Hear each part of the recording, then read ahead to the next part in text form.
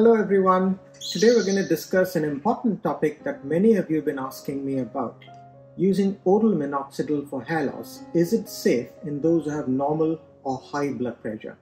Hi, I'm Dr. Yesudian and I'm one of the consultant dermatologists based in the UK, and I've done previous videos on the use of oral minoxidil for hair loss. Minoxidil has a fascinating history in medicine. It started its life as a treatment for high blood pressure. And it was during these early days that physicians noted an interesting phenomenon. These patients were growing more hair.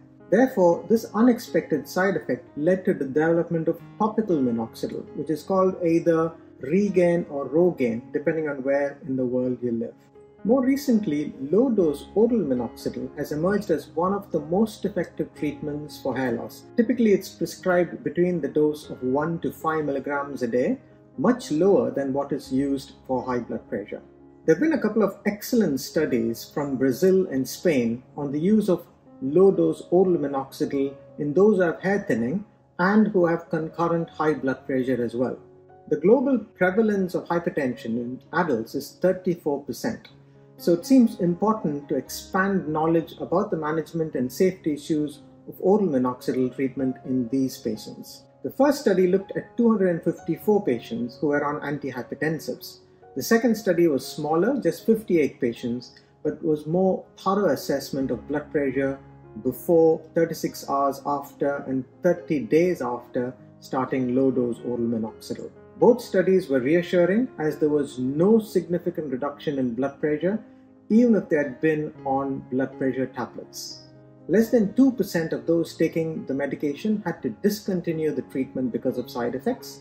Lightheadedness, otherwise referred to as dizziness or postural hypertension, was the most frequent side effect and was generally quite mild, but was reported more frequently in summer and in the mornings. Tachycardia or fast heartbeat was seen in less than 1% of those who took the medication and usually responded to a reduction in the dosage. None of the other serious side effects like fainting, pericarditis, or pericardial effusion was reported in the two studies that I've mentioned. These side effects are very rare and occurs usually in those who have other health issues like renal failure, congestive cardiac disease, or lupus. Let's look at the recommendations made by experts in using oral low-dose minoxidil in hair loss for those who already have blood pressure. First, we can start treatment without referral to a cardiologist. Secondly, check the full medical history before starting the medication. Thirdly, take oral minoxidil at bedtime as it minimizes the potential side effects. And finally, start at a lower dose and gradually titrate the dose upwards. There are some special cautions though. If a person is on more than 3 blood pressure tablets or they are on a tablet called doxazocin, they may need closer observation. Similarly, if a person is known to get repeated fainting or has uncontrollable blood pressure, they should also be monitored more carefully.